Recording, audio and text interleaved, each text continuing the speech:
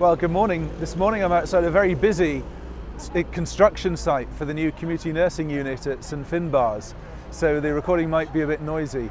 But Friday I had a great meeting with Emer, Ahern and Sarah Shanahan. Sarah Shanahan I've known for many years in New Zealand, and Emer I've known about her work for some time in the care of older people. Very impressed with the work on 4Ms, so making sure that we build what matters to older people into our work, that we make sure that they keep moving, that we optimise the medication, and that we look after their mental health.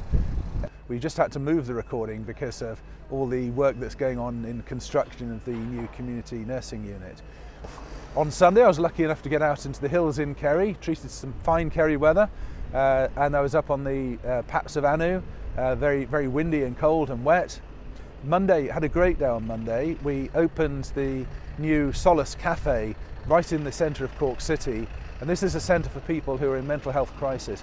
A really very warm speech from Junior Minister Butler, and I was privileged to be there with Julie O'Neill and Sinead O'Brien, the clinical leaders and management leaders of mental health services. And then later on in the afternoon we went to see a wonderful facility in Blarney. So Blarney, an old hotel that we think can be very quickly repurposed so we can move patients out of some of our acute hospitals where currently they have nowhere to go. Tuesday I mostly spent in meetings with the centre, mostly online, so I got a chance to work from home, and I know that not everybody can work from home, but I think where you can, that's a really good opportunity. Yesterday, Wednesday, we had a great day at UHK in Kerry, talking about all the opportunities we have to move patients more quickly through the system. We made some decisions. We decided we'd have very quickly a discharge lounge there.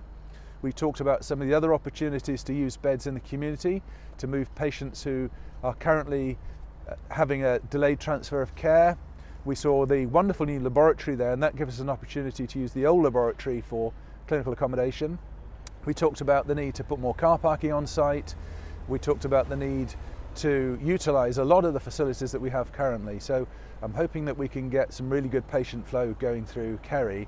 We talked about the exciting new developments like the local injuries unit and how we might expand that particular facility.